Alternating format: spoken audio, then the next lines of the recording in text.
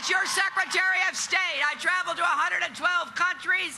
I stood up for human rights, women's rights, worker rights, and LGBT rights. I have spent my career fighting for kids and families, and if you elect me, that's what I'll keep doing. Now, my friends, you are a hardy bunch standing out here in the rain. I don't think I need to tell you all of the wrong things about Donald Trump, but here's what I want you to remember. I want to be the president for everybody, everybody who agrees with